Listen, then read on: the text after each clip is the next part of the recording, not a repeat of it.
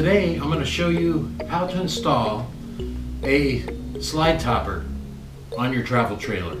We camp a lot on the West Coast. There's a lot of trees and it's a hassle to get up there and have to clean that off every time we camp. So I'm going to add a slide topper by Solera from Lippert Components onto my slide out. The first step, you have to measure your slide out from edge to edge, and then you can follow the online guide. But it's very important that you take an exact measurement from the outside edge to the outside edge of your slide out to find the right topper for you. Let's get started. Okay, so I've laid out all the tools you're going to need to get this all put together. You're going to need the tape, the sealant tape for the track. You're going to put this underneath the track that you're attaching to the coach, and I'll give you a link to that. You're going to need a screwdriver for several different reasons. You're going to need the square bit that's used for the main screws, and then you're going to need 2 driver bits, a 5/16 for some of the screws, and then a 1/4 inch for some of the other screws. I've separated them out here in these little bins to keep everything organized. And these are the mounting plates, 5 screws each. Everything's self-tapping, but you do need different drivers for each screw. That's why I've got the assortment of drivers here. And this is a star driver right here for the Allen screws that hold this plate to this plate. And that's everything you need to get the coach put together. You're going to need a couple ladders, 6-footers, to reach everything. Other than that, it's very simple. Oh, and don't forget the scissors to cut the insulation tape. Okay, so the first thing it says is to measure where you're going to put the track. I slid the slide out just a little bit so I have a little bit of a lip to work with, but you're going to want your track that attaches to the coach to be a minimum of 3 inches from the top of your slide out. Now, I measured this, and from looking, I can get right here on this crease, right here, that's on the body, and I'll be just about 4 inches from the top of the slider, which would give me a nice little ramp down for the rain. So that's what I'm gonna do. I'm gonna get everything prepped, and I'm gonna use this line as a level and attach that to the coach. My first step is gonna be to take this and attach it onto the rail as the installation to seal everything up. So I'm going to take and do that first for the whole length and get started.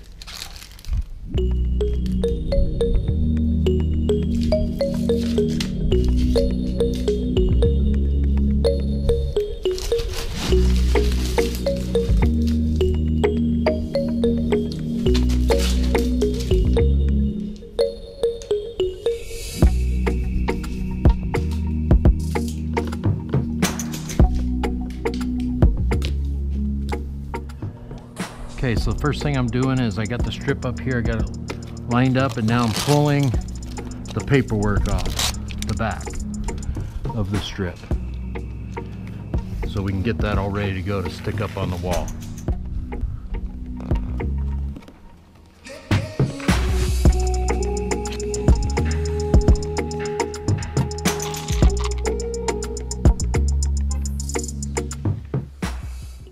Okay, so I'm going to put a screw in on each side first to get it started, and then I'll make sure it's level everywhere.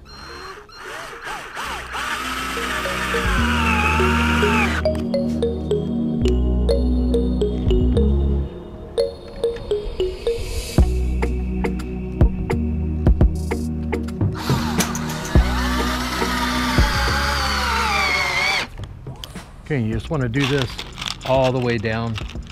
Do not skip any holes. You got to do every hole.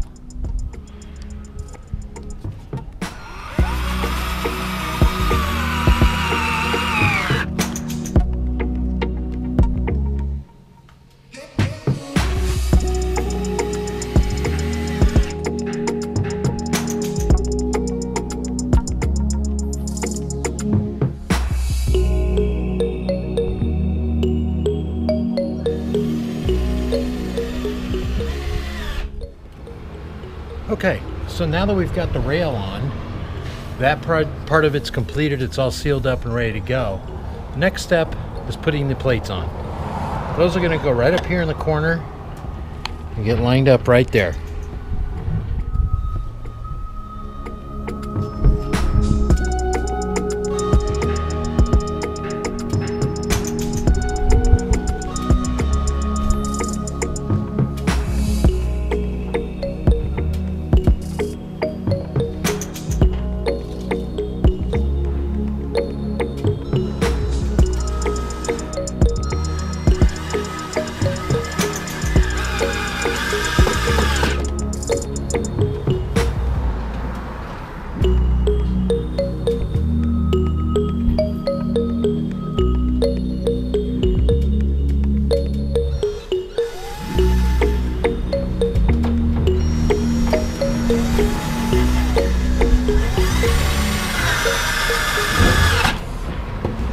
Now that we're done here, we'll go do the other side.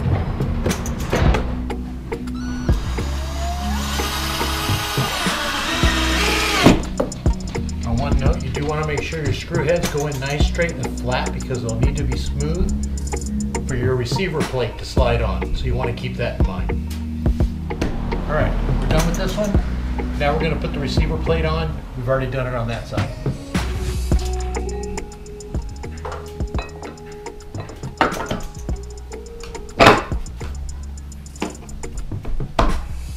And then we're going to tighten it down.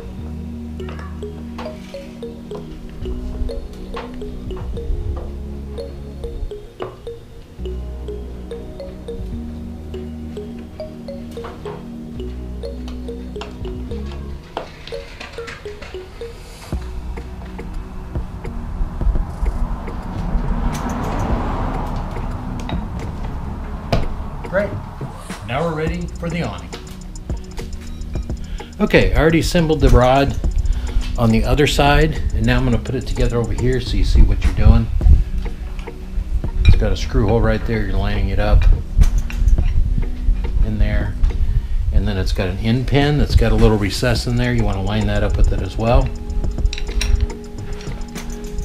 And just make sure it's all in there. And then you've got a screw, a set screw that's going to set that all in place. This is your receiver arm to go in your receiver.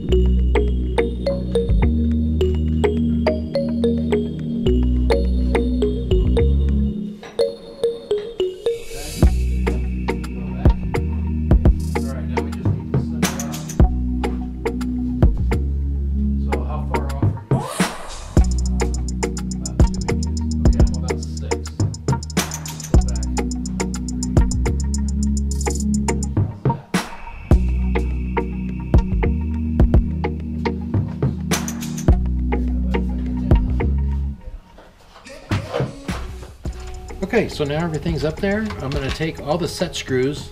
I've got 4 set screws on the receivers to put in, and then 1 on each side of the fabric on the rail that holds everything in place. And then I'll show you the thing in operation. But we're basically done. Set screws, and we're done.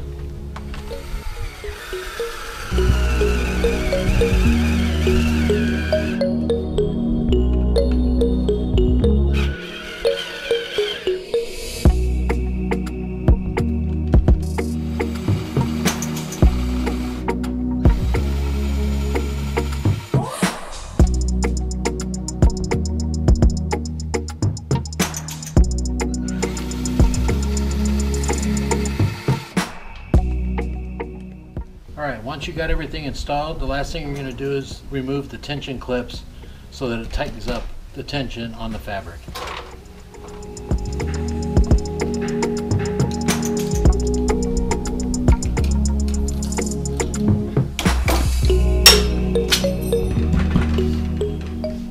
There, tension's on the fabric, it's ready to use.